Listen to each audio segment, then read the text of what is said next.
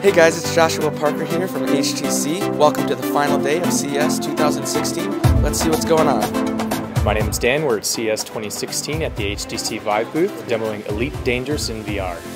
Elite Dangerous is a space simulator game. They're generating 400 billion star systems. It's the entire Milky Way galaxy. While the HTC Vive is designed for room-scale experience, it's been working very well as a seated experience with Elite Dangerous.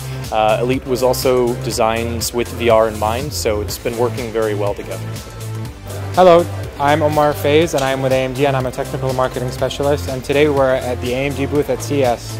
We're showing off the HTC Vive powered by the AMD Radeon R9 Fury X GPU. The Fury X GPU is a very special card. It's actually designed for VR from the ground up.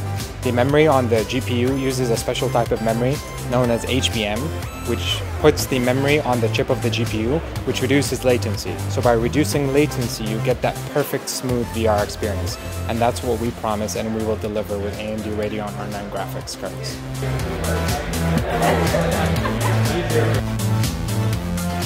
So I'm Markus Kühne from Audi. We're here at CES to show our Audi VR experience.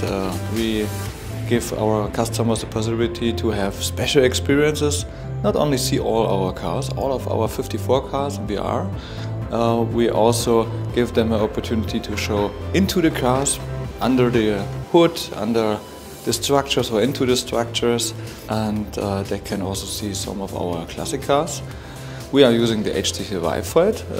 We have a 5x5 meter area where people could go around the car, go inside the car, and with the Lighthouse tracking system and this really good HMD, it's possible to do that and to have this great experience.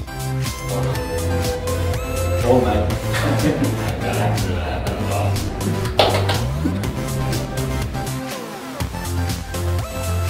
The next category will be for Best Gaming Product. The winner is HTC's Vive Chaperone. We will see you next year. Thank you, Las Vegas. Thanks for joining us at CES 2016. Stay tuned for the next event that we'll be covering with HTC Vive.